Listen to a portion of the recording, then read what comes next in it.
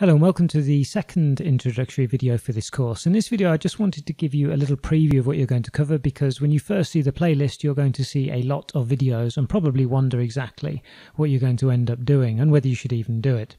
So you'll start off on the course by making yourself an account with Oanda, and the first thing you're going to learn is some of the code like you can see on the screen here. You're going to learn to start collecting candles from the Oanda API, so you can collect for all sorts of different currency pairs, historical data, which you can then use for your simulations and backtesting. Once you've done this data collection, we'll move on to actually having a look at a strategy, which will be the moving average cross strategy. As you can see on the screen here, we'll start developing some code to have a look at all sorts of different moving average crosses, how many trades we might make for a given currency pair over some time, and whether we make a gain or a loss. We'll then write that up into a simulation and show that how we can run the simulation, and then for a load of different currency pairs have a look at all sorts of moving average cross combinations and how we might then write the data to Excel in this case to be able to analyze the results further.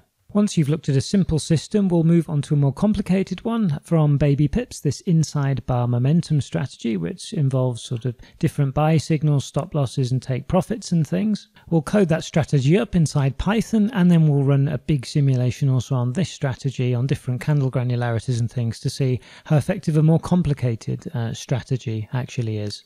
Once we've got the strategies done, we'll start looking at how we might go about making some candle patterns using Python from the data, and we'll also learn how to go about making nice pretty graphs using Plotly of our candles so we can identify the different candle patterns to build trading strategies. And once we've done the candle patterns, we'll then move into looking at creating some of the more popular indicators such as the Bollinger Bands and the MACD pattern as well, so you can understand how to use Python to build up the various indicators, or indeed even your own indicators. Once you've done that, you'll build a live web-based dashboard where for a given set of currencies you can see some red and green indicators for the latest candles that have occurred, and here we've got some example candle patterns and signals as well, and along with that you'll be able to click on a pair and actually load the live prices in that particular moment, all deployed on a nice web dash. Once that's complete, we move on to the meat of the course, which is actually building up a bot. So we're able to load prices, we're able to build web dashboards, and now we're ready to build a trading bot, the code of which you can see here, along with a load of other code on the left-hand side. And here we learn how to get a bot that's able to analyze candles as they come. It's able to log the information.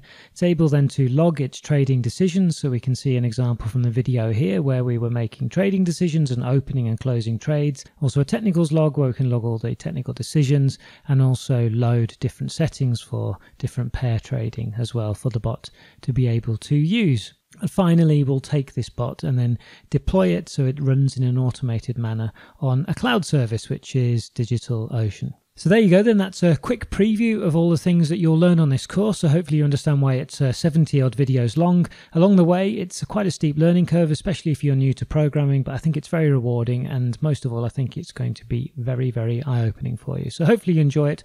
Comments and criticisms, of course, are always welcome.